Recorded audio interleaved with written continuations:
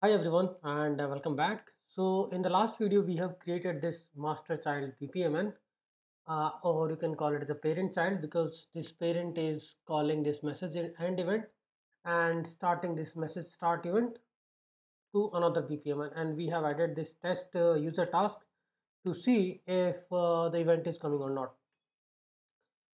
One small thing which we need to improve, first of all, few things which you need to check before even deploying this, that this is a message end event, and this is the message name action service, right? So when you go to the child, the same name should match for the message name, because it's like a mapping we are doing. And from the master, we are calling, this is the comparison we are doing. Service is service 1, then we are going to call this message end event, otherwise it will go to this manual user task. Now, how these two message end event, how this message end event is going to call message start event, right? So earlier we did put something else in the expression, then it was not calling message end event, was not calling the message start event, and I explored it on the Camunda forum, and I found out that we have to put the expression something like this to invoke the message start event. Okay, execution dot get process engine service, get runtime service, and then create message correlation, and this is the actually the target BPMN which we are going to call action service and correlation with result. Here if you wanted to populate some data, like if you wanted to populate some variable, that also you can do, like you can say the test, and here I can say, let's add some variable here. So you can call create message correlation, and here you can add a method which is set variable. Okay, set variable, let me just zoom it if it is not visible.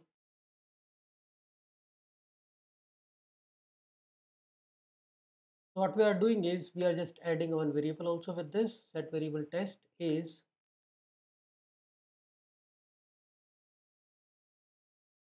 Okay, so this is my variable name test and hello. This variable name will be passed to my child BPMN when this message end event is invoking message start event.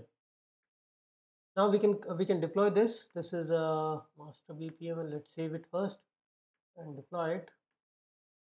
This is deployed, and we have this child BPMN. Okay, from the master BPMN, we are setting up one value which is, let's say, test, and test is hello, right?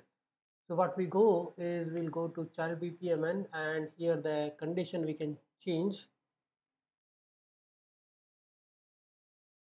I think test is hello, then it will go there.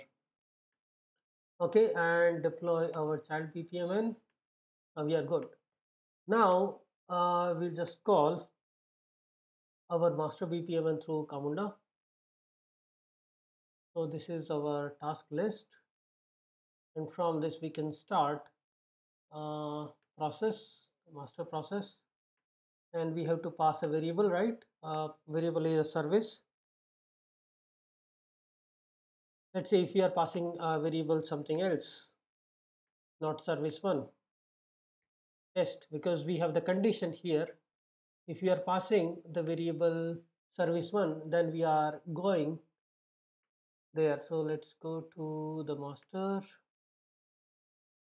and here we can see, right, because there are two flows in the master BPMN.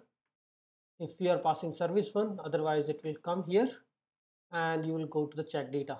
Okay, so in the next execution we are going to pass service one. For now we'll just complete this user task. We'll go to, or we'll just delete the process instance, that is also fine. We'll go to task list and run this again with the required input. The master, you can add a business key, and our variable name is service. It is of type string, and the value is service one. You start this. Once you start this, let's go to cockpit and see This is master, and now it should be invoking the child process. And you can see the child has been invoked, and you can also see the variable test is coming as hello, right? So we can actually mark this complete, this user task. We already have this test hello. We'll just claim this, and if you wanted to add some variable while claiming, you can do. We already have this variable. Now it should just complete this.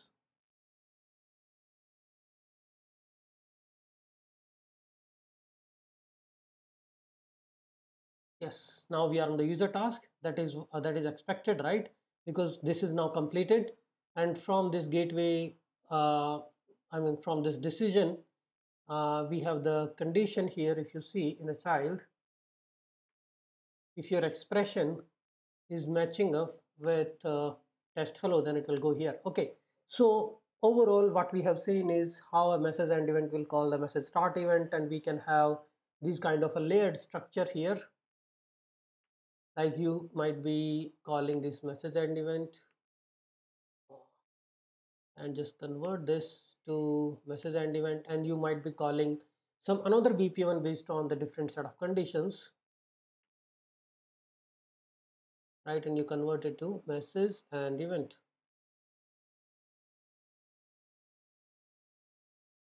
right? So you might be getting some input from your services, and based on that you are deciding, okay, I need to call this, I need to call that. And you can also set the variables. This is important, this expression is important. This is how you will pass the variables whatever you have received down to the message start event, which is your child one. Okay, so this is how the communication helps. Now we can also talk about the sub process call activity or a sub process in the coming videos. Thanks everyone.